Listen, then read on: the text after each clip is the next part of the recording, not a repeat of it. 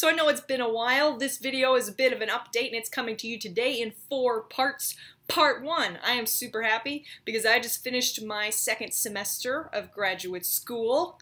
And I would show it to you in a montage if I could, but really I feel like it's pretty well summed up in this graph of stress levels versus Nutella consumption. But the summer session has officially begun, which means I've got a slightly lighter workload, which means more time for making videos. And speaking of, part 2. Although leisure time was sparse this past semester, I did manage to do some work on a new channel with my friend Mike Martin. It's produced by the inimitable Vlog Brothers, and it's called How to Adult. It's kind of about navigating the trials and tribulations of new adulthood.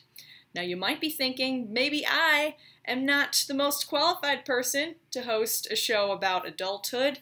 I did in fact just last month call my mom crying because I lost my car at the airport. I can't find it and I looked everywhere and it must be stolen because that is literally the only explanation. To which she said, "Have you tried turning around?" Of course I've tried. Oops. It's over there. That being said, let's navigate adulthood together.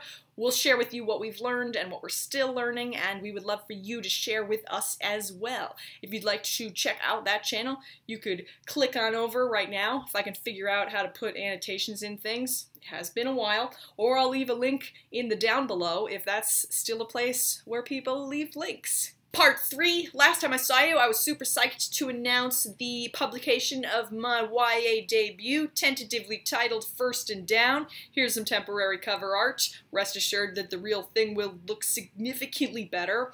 But just as an update, that is still happening. I'm still incredibly excited about it, and I can't wait to share more with you about the story as soon as I am able. In the meantime, I will just be working on my author's photo.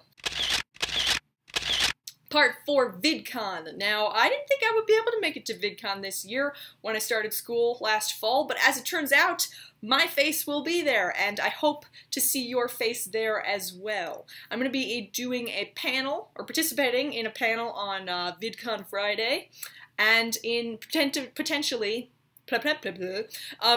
in a Q&A session for How to Adult on VidCon Saturday. But yeah, I hope I see you at VidCon. I would love to meet up. We could slow-mo high five, we could hug it out, we could chat on a topic of your choosing.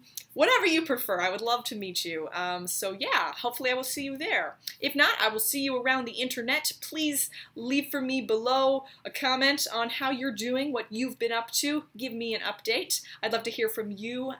In the meantime, I can finally reveal how I faked my death at the end of our last video. Okay, number 1, you're not Sherlock. Number 2, nobody thought you were dead. And number 3, I don't care how you did it. You just want to know why I did it. Nope, no, don't care. The apartment was closed off, like a scene from a play. This is gonna be a long summer.